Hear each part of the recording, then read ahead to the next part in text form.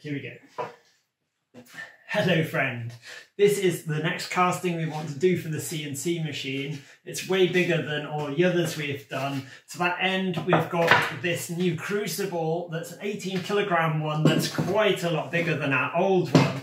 The tongs we use for the old one are nowhere near big enough, unfortunately, for this one. So we're going to come up with a whole new design of locking on tongs, hopefully one that Sam and I can use together to lift this out of the Crucible, and then we also need a separate pouring tongs to pour the aluminium. Let's see what we come up with.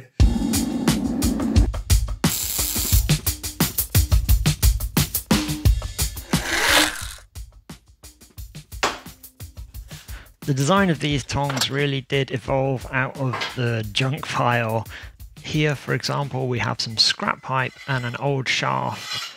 I thought one would rotate inside the other nicely, but not so. It took quite a while trying to work out which one was bent, and in the end it turned out to be both.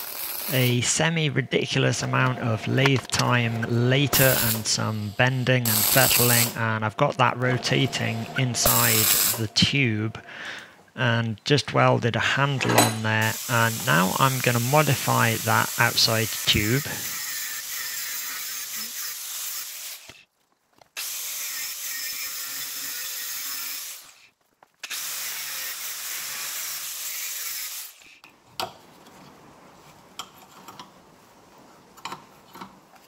It could have been neater, but that'll do. In the scraps pile, we found these crooked bits of rusty flat bar. I bent them round some old cast iron pulleys I had using a lot of force and some leverage. They're roughly the right size for the Crucible. I still really love our old steampunk style power hacksaw, but lately I've been really enjoying using the saw there. It's just so quick and doesn't leave much burrs to grind off. I guess that's less relevant here anyway, where we've got to flap disc the heck out of the ends so they become rust free for welding anyway.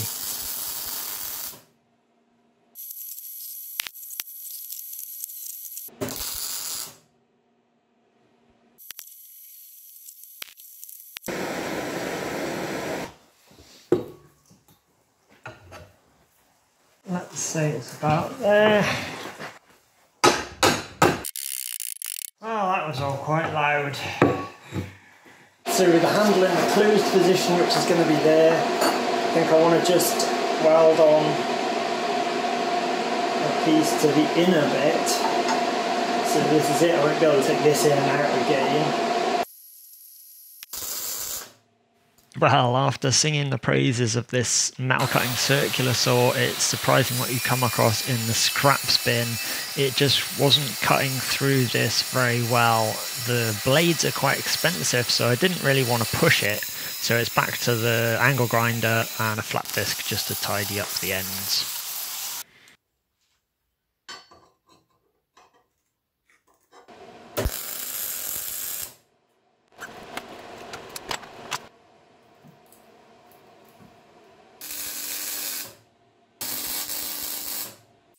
Now, in terms of having a handle that we can both remove or thread in so that this can be used with one or two people, I feel like we hit the scrap pot here with these threaded pipes and fittings.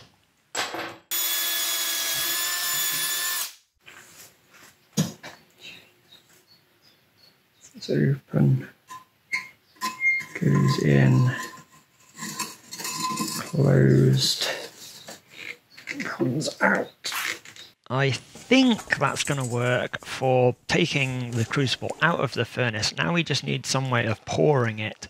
I've used a sort of loop tool in the past, like so, and that's always worked quite well, even if I have used it in a misguided way. So let's have a look at making something like that.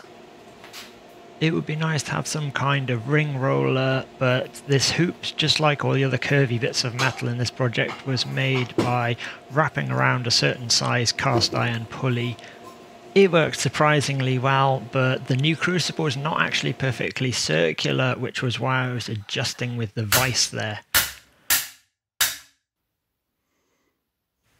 The hoop is attached to yet another bit of scrap pipe, which has this little bit of scrap sheet metal handguard thing on that hopefully will stop my gloves overheating quite so much next to a massive pool of very hot aluminium.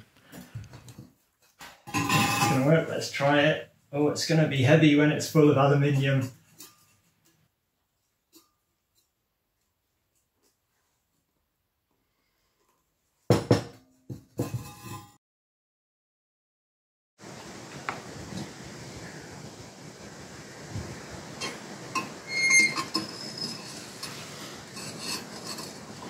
Locking on, locks in place. This is the hard bit.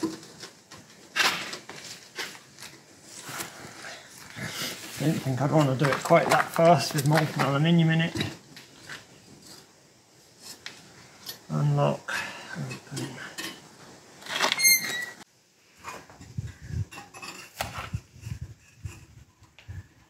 This. Go to my little doobrey, pour it in.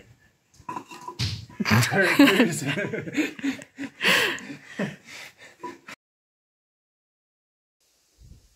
The lock that keeps the jaws tightly around the Crucible is simply a nail put through the T-handle and locked onto the handle below it.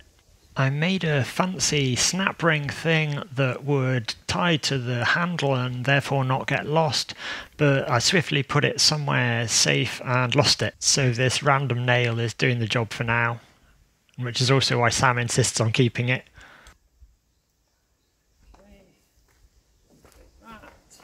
Right, well, I'm so confident of these Crucible tongs, I told Sam that we should do the pouring in sandals.